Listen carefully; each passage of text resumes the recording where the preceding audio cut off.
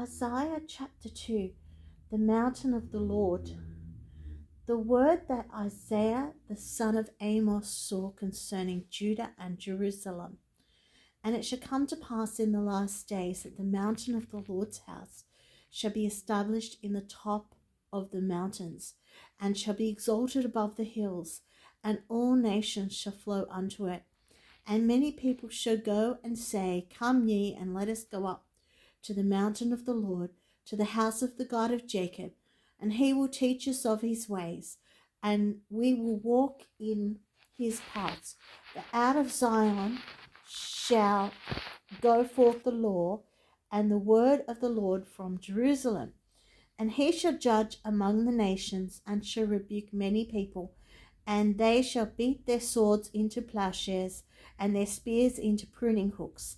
Nation shall not lift up sword against nation, neither shall they learn war any more. O house of Jacob, come ye, and let us walk in the light of the Lord.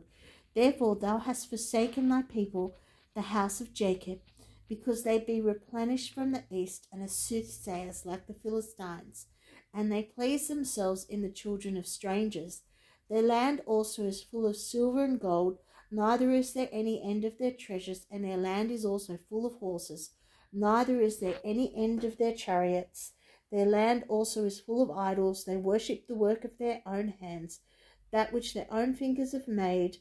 And the mean man boweth down, and the great man humbleth himself. Therefore forgive them not.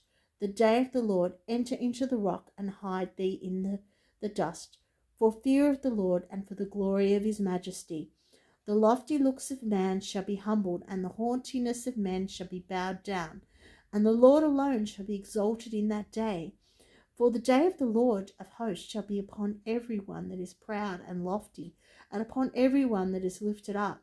And he shall be brought low, and upon all the cedars of Lebanon that are high and lifted up, and upon all the oaks of Bashan, and upon all the high mountains, and upon all the hills that are lifted up, and upon every high tower, and upon every fenced wall, and upon all the ships of Tarshish, and upon all the pleasant pictures. And the loftiness of man shall be bowed down, and the haughtiness of men shall be made low, and the Lord alone shall be exalted in that day, and the idols he shall utterly abolish. The fear of the Lord. And they shall go into the holes of the rocks, and into the caves of the Lord, for fear of the Lord and the glory of his majesty, when he ariseth to shake terribly the earth. In that day a man shall cast his idols of silver and his idols of gold, which they made each one for himself to worship, to the moles and to the bats, to go into the clefts of the rocks, and into the tops of the ragged rocks, for fear of the Lord, and for the glory of his majesty, when he arises to shake terribly the earth. Cease ye from man, whose breath is in his nostrils, for wherein is he to be accounted of?